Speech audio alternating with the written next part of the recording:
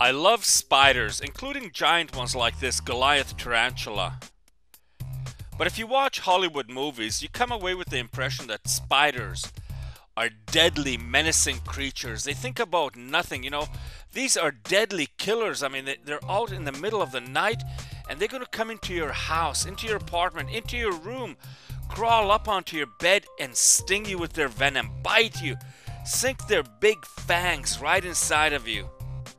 That's the image that Hollywood portrays in their movies. I even saw it in the 1960s, James Bond with Sean Connery. He's sleeping on his bed in the tropics and suddenly there's spiders, tarantulas all over him. And here's big, tough James Bond freaking out. Ah! It's a spider! Help me! Help me! It's not that way at all. They're gentle, soft. They want to get away from people. They don't want to be bothered. But that's not an interesting story. That won't sell films. That won't sell movies. So you got to create this image about it. You got to scare people. You know, giant eight-legged freaks are coming. In early science fiction movies, they've been made to look the size of houses. They come crawling all over to get at the poor people. But in reality, it's people that pose a threat to them. I also like snakes. Not in the sense that I want to keep them as pets, but I understand that they serve a purpose in our world. They get rodents, they catch mice, rats, all the rodents that are harmful to us.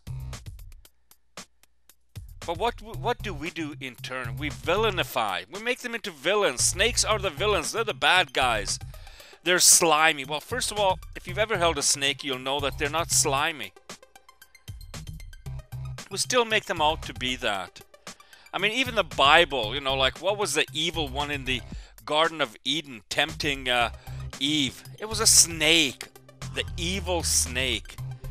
And in movies, you know, like planes and snakes and all these different things, snakes are the evil ones.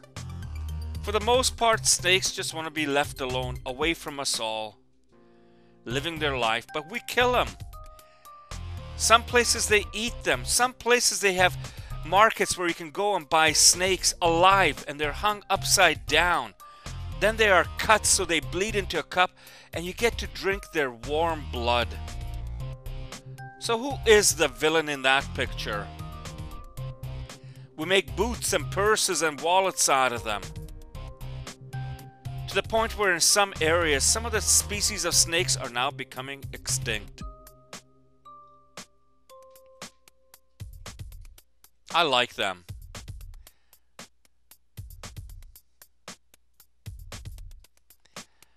Many strange creatures on our planet. Some of them look like they're remnants of the dinosaur age. Hard to imagine that they survived for millions, tens of millions of years. Without our interference or without our help. How could they do that?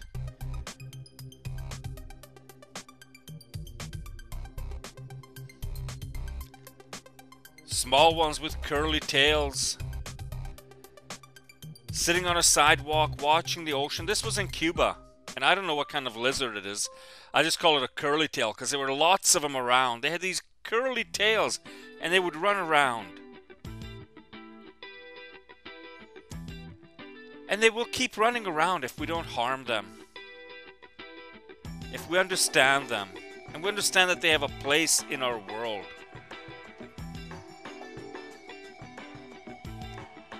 These creatures have adapted to so many different things, like this one. When it climbed up a tree, it virtually changed its green color to the same as the bark of the tree.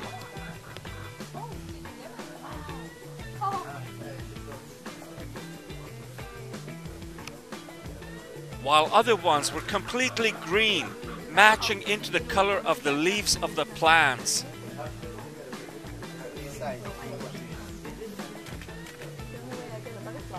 And in an instant, a small fluttering butterfly becomes dinner for them.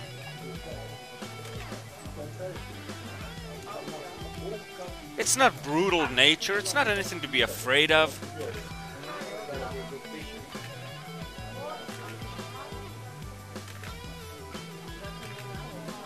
It hunts to survive,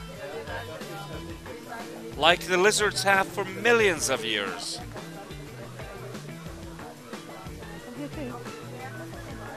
We were standing by the bushes to photograph the butterfly. I didn't even see the lizard. But in a split second, it got that butterfly.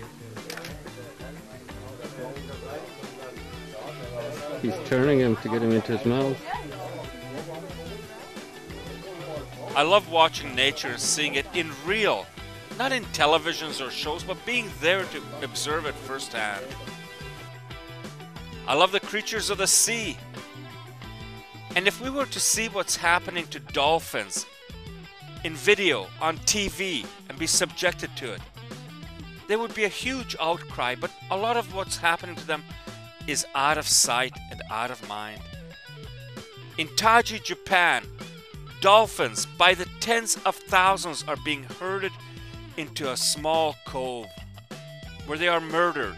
We're talking about Flipper. Everyone, you know, like if you're old enough to remember Flipper, or if you ever dreamt about going down to the Pacific or into the Caribbean and swimming with dolphins and interacting because they're so intelligent. Imagine there's wonderful creatures that have been known to save humans in distress being slaughtered. What a panic the herd must feel as one by one they are clubbed and speared to death. Our inhumanity to creatures around us is beyond belief. I mean, we do that in Canada with seals, club the baby seals to death. In Africa, elephants are hunted for their ivory. I saw recently a picture of a rhinoceros still alive after its horn was cut off by poachers. Still, most animals, fish, creatures just want to be left alone. Or else, they can also become used to man. In the Caribbean, I was swimming with fish for a week, and I would take food down for them, feed them. And as soon as I got into the water, even though you didn't see any fish, they would suddenly congregate. They'd be all around me because they recognized that I didn't pose a threat and that I had brought food. But this one particular day, I didn't bring any. And they're still hanging around, so I decided to see what would happen if I started swimming away. Which is what I did. And the fish were swimming along beside me. It's not a large aquarium. This is the open ocean. And I felt like I was on top of the world as I was swimming along with all these fish swimming right beside me. When I was young, I had aquariums, and I loved sitting by it for hours sometimes. I mean, really, that shows how boring a life I led when I was young. But I would sit there and I would watch the fish. I had guppies and neons and all these different little ones. And now I was in the world's largest aquarium, swimming along real coral formations with real tropical fish. Nothing compares to that. And yet we're polluting and killing the oceans. In some places, the coral is now just, it's like a barren ground. I mean, it's bleached, it's white, and it's all dead. Coral are living creatures. They filter the ocean. Imagine your aquarium if you didn't have a filter on it. What the water becomes like, how the glass gets all gunked up. We're doing that to the oceans.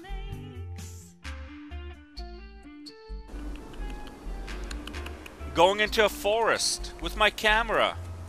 I didn't have any food with me, no bird seeds or anything like that.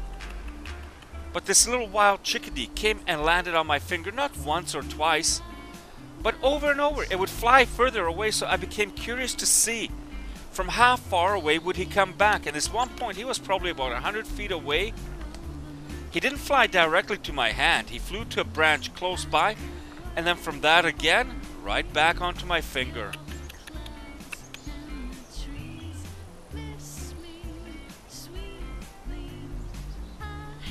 I don't know what went through its mind, why it would do that.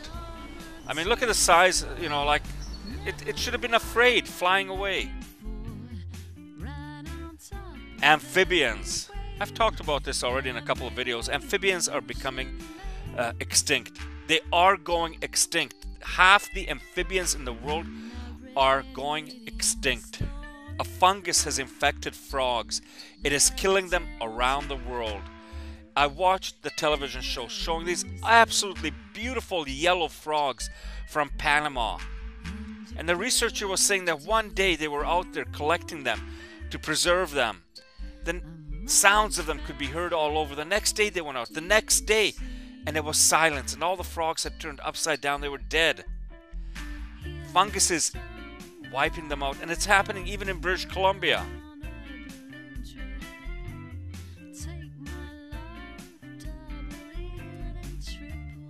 I cannot imagine our planet if we lose half the species on it. And yet, again, like I said, I read in there recently about elephants and how they're being slaughtered again for their ivory.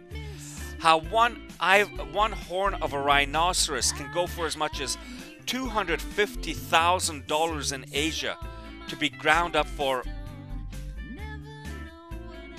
medicine. And it's sad that the more animals that are poached and the less animals that are left living in the wild, the higher the price will go and the more chances people will take to kill them.